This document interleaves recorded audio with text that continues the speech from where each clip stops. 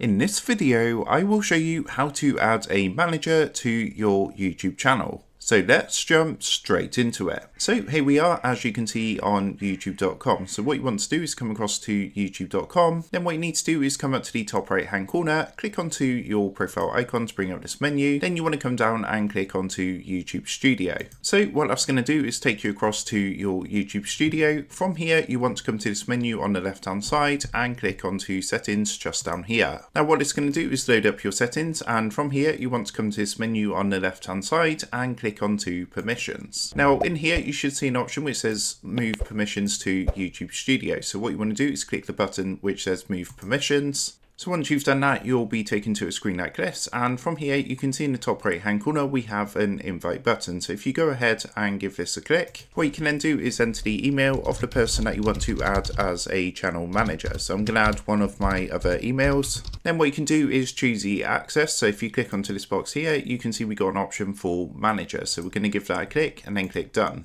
Now, when you've done this, what's going to happen is an email is going to be sent to that email address, inviting them to be a manager for the channel. So they just need to go into the email, accept the invite, and they will then be added as a manager for your YouTube channel. So that is how to add manager to your YouTube channel. With that being said, I hope this quick tutorial did help you out today. And if this did help you out, I would really appreciate it if you was to consider dropping down below the video, leaving a like, and also subscribing to the channel.